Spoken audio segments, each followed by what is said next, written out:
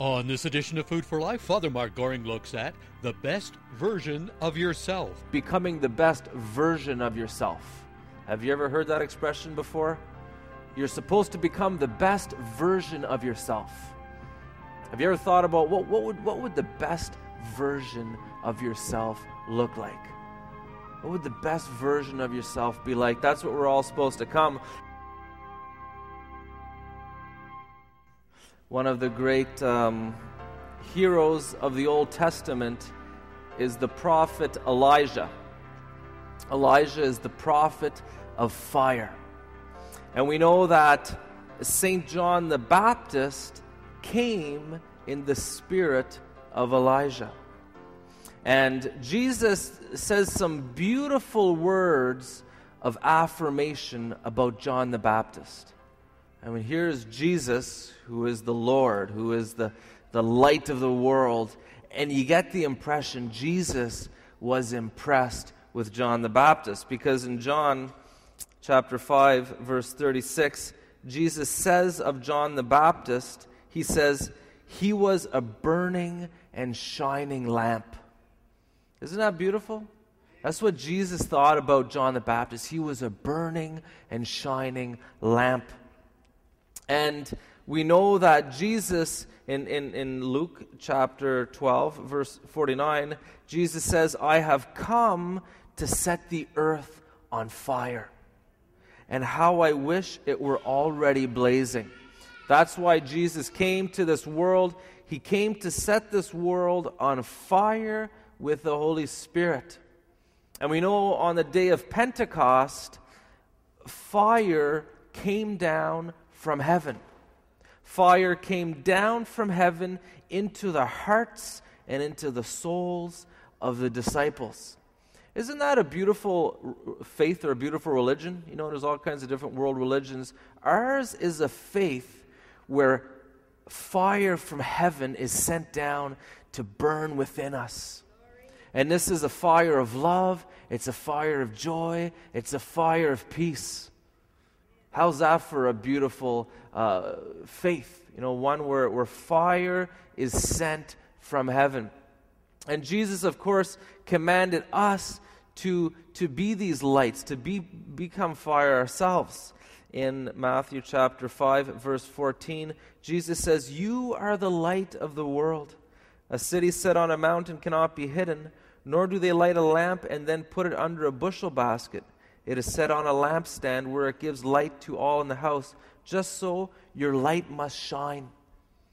Jesus wants us to be filled with the light of Christ, the fire of the Holy Spirit, this holy fire, so that we can shine, so that we can radiate and we can spread this fire to others. You've heard me share before, years ago, I came up with a goal in life or a personal mission statement or whatever. I was doing some reading and different people were saying, you need to come up with a personal mission statement. You need to come up with a goal. Just like, bishops, they have their motto. Every bishop has a motto. And so I did some thinking. The one I came up with is 4 words: become fire, ignite lives. And very much based on this imagery of Jesus coming to set us on fire.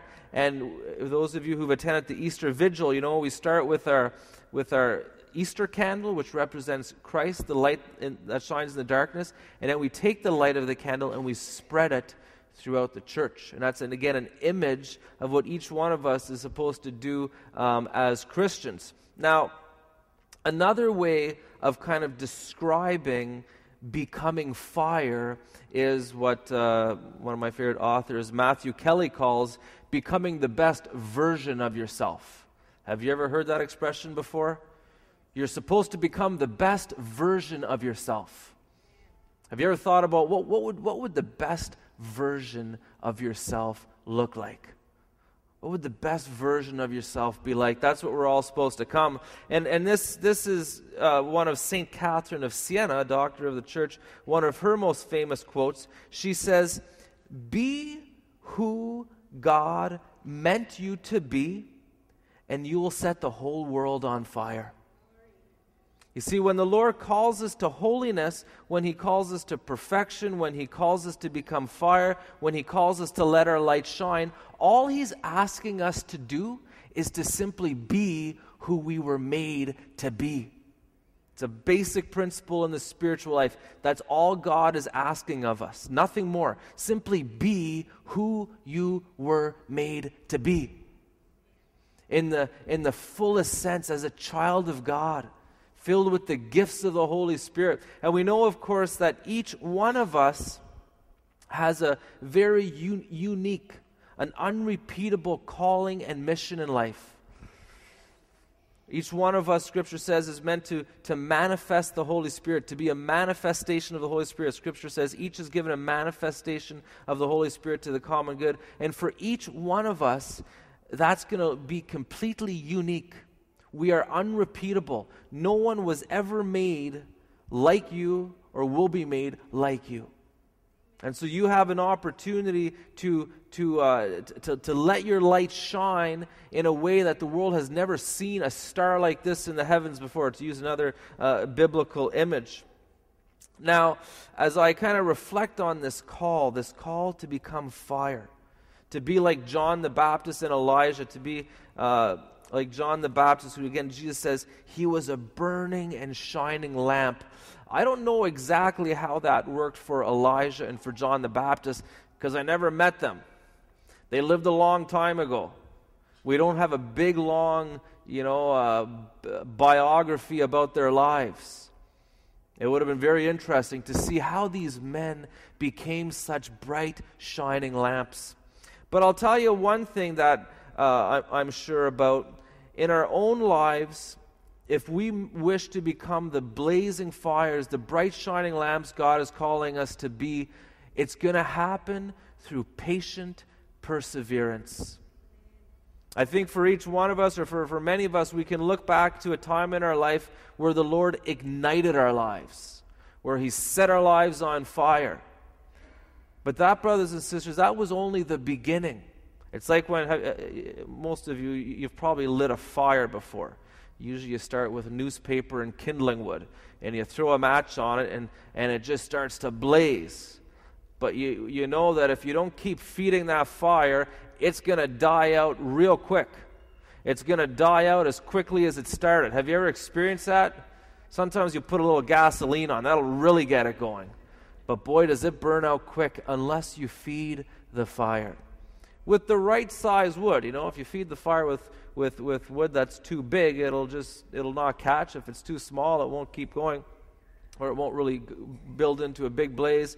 But so too for each one of us, and again in my own kind of walk with the Lord, with this desire to become fire, the Lord over and over again reminds me this is only going to happen through daily patient perseverance.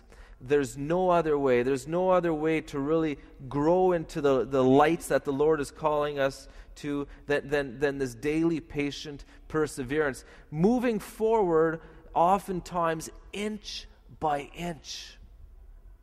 And also this walk towards, again, holiness, to become fire, to become light, to become love, is also one that unfortunately typically involves many falls. Again, part of holiness is to be able to get up after you've fallen and keep moving ahead. That's one of Rocky. Remember, Rocky? One of his big sayings. How does it go? He says, it's not how hard you hit, it's how hard you can get hit and keep moving forward. And boy, there's so much truth to that. Amen?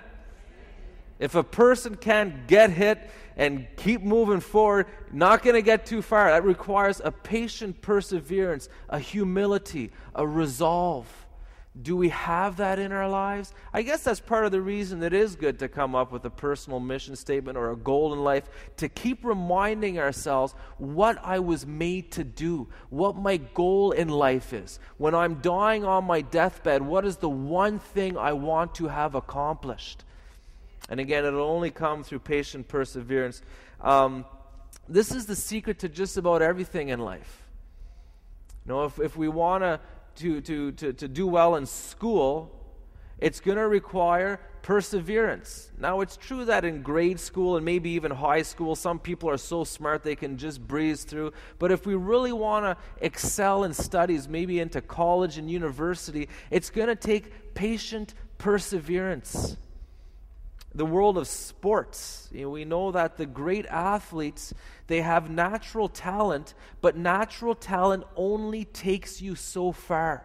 Every great athlete will say that. People will say, oh, you're such a great talent, you're so gifted. They'll say, yeah, right, I work hard.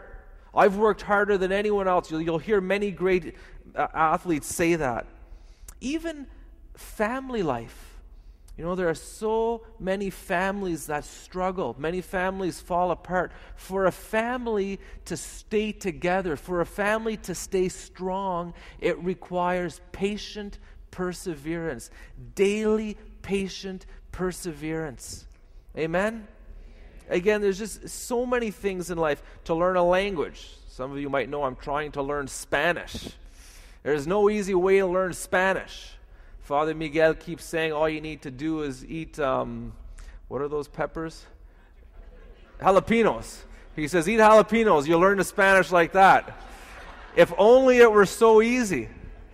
Again, if we want to learn a language, it's only through patient perseverance. I mean, it's true, some people have an aptitude for these things, but even with an aptitude, you still, at some point, you still need to apply yourself through effort. And we could use so many other examples. Let's look at one more example. Let's look at the example of a musical instrument. I did a Google search today. I wrote, how many musical instruments are there? And one of the answers that came up was some musical instrument expert who was researching this. Talk about having too much free time. But anyways, this expert says there are between 1,500 and 2,000 official musical instruments. I guess instruments that are sold as instruments or whatever. And what this made me think of is not all of us are called to play the same musical instrument. Up in Canada, it's typical when you send your child to music lessons, you get them to learn the piano. I guess it's the same down here. I was having dinner with a family, and they were sending their young boy to piano lessons. And they said he was doing pretty good. He had an aptitude for it, but guess what? He didn't like playing the piano. Of the 2,000 musical instruments, I guess the piano wasn't the specific, precise instrument for him. He said he wanted to learn to play the drums. But I think the first thing, if we wish to become fire, is we need to discover what musical instrument am I destined to play? What musical instrument is perfect for me? It might not be the piano. Nothing against the piano.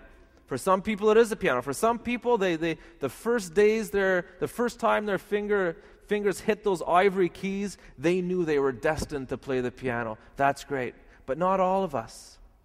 And so again, if we wish to become fire, if we wish to become the saints we're called to be, we need to discover exactly what it is the Lord is calling us to. Again, the life of St. Thomas Aquinas was very different than the life of St. Thérèse of Lisieux, and much different than the life of Blessed Pier Giorgio Frassati. Every one of us is called to unique mission. Again, St. Catherine of Siena, be who God meant you to be, and you will set the world on fire. So again, using the analogy of musical instrument, what musical instrument was I destined to play? What musical instrument, when I pick it up, I love playing it? Now, when you discover the perfect musical instrument for you, that it seems that it was made just for you, you will still have to work hard at learning that instrument. Even if you love whatever it is, if you want to become a great musician with that instrument, you must work at it. And so too for ourselves, when we discover kind of what mission it is the Lord has called us to, and what we were created for, we still must apply ourselves through daily effort. And this is where the prayer of the Our Father comes in. The Our Father is very much a daily prayer, reminding us that the spiritual life is lived one day at a time. We need to, as Christians, learn to put in a good day. To not worry about tomorrow, but let today's own troubles be sufficient for the day. And in the Our Father, again, we pray, Lord, Father, give us this day our daily bread. Again, reminding us that this journey towards the promised land, towards heaven, towards union with Christ is achieved, is lived one day at a time, one step at a time. We will continue with the teaching by Father Mark in just a moment.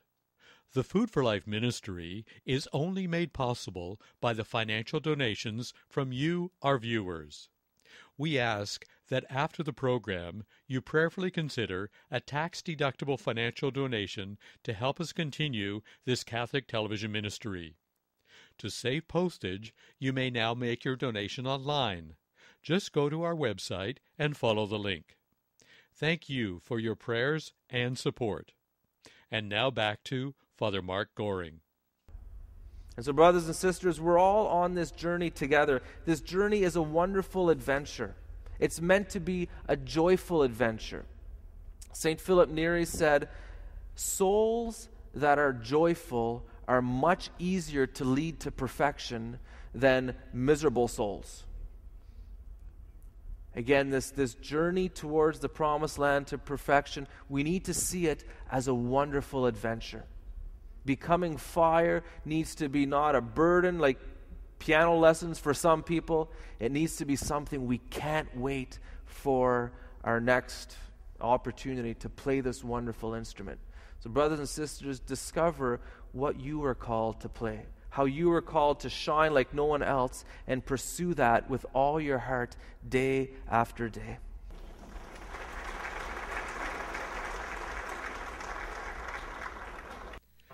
For an audio CD or video DVD of the teaching by Father Mark Goring on the best version of yourself, we invite you to write to us. Our address is Food for Life, Box 1107, Station F, Toronto, Ontario, M4Y2T8. When you write, ask for an audio CD or video DVD of program 1717. On the next edition of Food for Life, Father Mark Goring looks at set back or set up. The crucifixion and death of our Lord Jesus Christ on the cross. The whole world thought, what an awful setback. This good man, this holy man, this anointed man has been killed. He's dead. It's over. What a setback. No, no, no, no.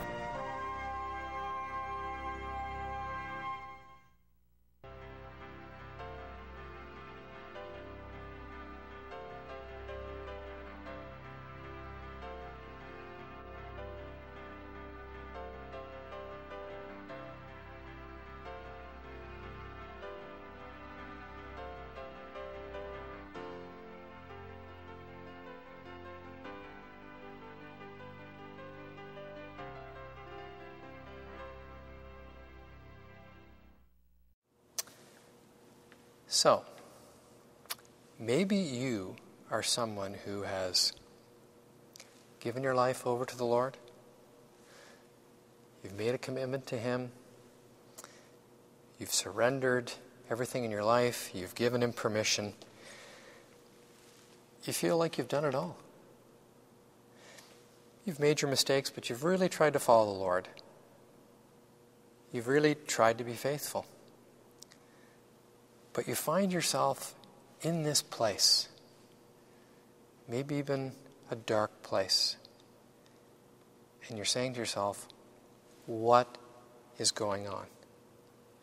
Can this really be in God's will? I thought that the decisions I made that have brought me to this place today were God's will. And yet, seemingly, there's a lack of peace, maybe, a lack of joy, confusion, and thinking, what does this all mean?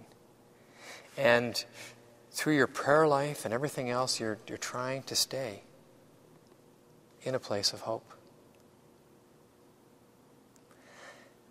And to stay in this place of hope, we look to Jesus himself.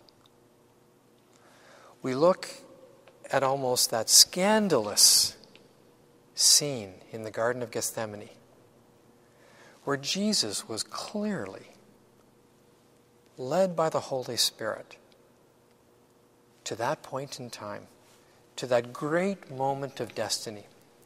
And yet in the garden, we see Jesus saying, Father, is this really your will? That Jesus, even at this point, with the connection he'd have with God, that even in his humanity he was saying, is this really your will? Of course, if it is, I will do it. And there was still a process for Jesus to go through, as we know. It wasn't until the actual resurrection where clarity came, right, for all of us. And so maybe you're in your garden right now, and your desire is to do God's will. That hasn't changed. But you're not so sure you know what it is anymore. And you're not so sure what the prospects for the future hold. And yet you know that the Lord is good. You know that the Lord is faithful. That whatever he has said is going to happen. And that there are a number of things that God has in place. There are promises, the things that he wants to do, that he means to do in this life. And there may be other things that go beyond the grave, right, that God wants to do, things he's placed in your heart. Either way, at this place that you're in right now, the focus is that God is faithful. Even if you know the place that you're in today is maybe because of some mistakes you've made. Yeah, maybe you missed a couple of cues. It's like, well, yeah, this and this, these decisions I made, they probably weren't the Lord's will. The Lord's faithfulness doesn't change. Whether we're in a place because of our own mistakes or because we follow God's will, or often a bit of a mix, the Lord's faithfulness is still there, that we can still trust him. That in his plan for us, he's accounted for. He's accounted for the fact that he's accounted for our own humanity. He's accounted for our own sinfulness. He's accounted for the other things that are beyond our control. Our family, our friends, our relative, the economic situation. All of these things have been accounted for in God's plan. And so that, combined with his faithfulness, means that we can stay in this place of hope, even if, or I would dare say, especially if, the way forward is not clear. Let's pray. Father, we thank you that you are faithful. We thank you that you are so good. And we thank you for the great plans that you have for us. Plans to be filled in this life and perhaps others after this life. We thank you, Lord, for this. Lord, we cannot see the way forward. And we know that some of the reasons why we're in our current place maybe is because of our own mistakes, our own humanity. But Father, we would just pray that you would restore our hope.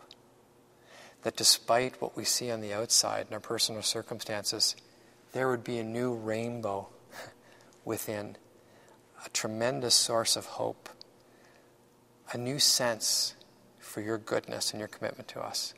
So come now and encourage us, Lord, by sending us the Holy Spirit anew. In Jesus' name we pray. Amen. We appreciate so greatly the support that you give to Food for Life through your prayers and through your financial gifts. From time to time, I like to read a couple of comments or letters to you or put them in our newsletter so you know that what you're doing in terms of your support, your prayers, and your financial gifts, it really makes a difference in the lives of individuals. You know, Food for Life is not just about Father Mark here and Father Terry and Chris and myself and our producer Michael, who's behind the camera, but you are equally a part of this ministry, and together we all make it happen. And God, through us, works through us to bring this ministry and the good news to the people who watch. So I just want to make you aware that you're a real important and critical part of the team, and to thank you for being a part of the Food for Life family. A couple of letters I want to read to you today that I hope will encourage you to know that where you're giving, where you're contributing, it really makes a difference. Comes from one viewer who writes, "I'm writing to thank you for helping me to invite Jesus into my heart. I'm a cradle Catholic, and I've always had a strong faith since childhood, but I've struggled with illness. The Lord's always been with me, but I came to know Him in a more personal way, and I've felt His love and His compassion and His mercy. He helped me to see good doctors, and people prayed for me. God is continuing to heal me and help me grow as a Catholic, and I pray that through Food for Life and our prayers and sacrifices that many will invite the Lord into their hearts." A second viewer writes this, how Food for Life helped her and her husband. "My husband died a while back, and I wanted to say to everyone at Food for Life how much your program meant to him and to me. He was a quick-tempered man, but overcame his temper through the teachings and help of Food for Life. He became more mellow. One of your programs dealt with how to treat people, and that affected him. Your programs also helped me in my faith journey. I'm a convert to the faith, and have come so much closer to Jesus by listening to Food for Life. I asked Jesus to come into my life, and I'm so happy now, and I truly believe that Jesus is with me. Thank you again for this Catholic program. It is what the world needs." And we're thankful to these two viewers who took the time to write. We were so blessed as we read these letters. And again, we're blessed by you who stand with us. If Food for Life has been a blessing to you and you've never supported the ministry, I'd invite you to prayerfully consider a regular monthly gift or a one-time gift, whatever God would put on your heart, because it's only through the collective efforts of all of us that Food for Life stays on the air. And we do need to hear from you, so please write to us at Food for Life. For an audio CD or video DVD of today's ministry, we invite you to write to us. When you write, mention the program number 1717 and today's topic, Father Mark Goring on The Best Version of Yourself. Food for Life is a non-profit Catholic charity funded only by donations from viewers. To help us continue this Catholic television ministry, please send your tax-deductible donation to Food for Life, Box 1107, Station F, Toronto, Ontario, M4Y2T8. To save postage, you may now make your donation online. Just go to our website and follow the link. We ask you to consider a regular monthly donation, either by post-dated checks or through our website, to help fulfill the Great Commission from Matthew 28:19. Go and make disciples of all nations. Thanks to your faithful prayers and tax-deductible financial support, Food for Life is the longest-running Catholic television program in Canada. On the next edition of Food for Life, Father Mark Goring looks at set back or set up. The crucifixion and death of our Lord Jesus Christ on the cross. The whole world thought, what an awful setback. This good man, this holy man, this anointed man has been killed. He's dead. It's over. What a setback. No, no, no, no.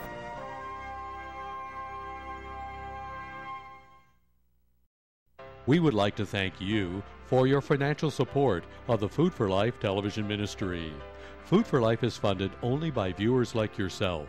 We have no commercial sponsors. Your tax-deductible donations help pay for production of the program, pay the television station for the time that the program is on the air, and pay for the mailing of our monthly newsletter. Thank you again for your support of this Catholic television ministry.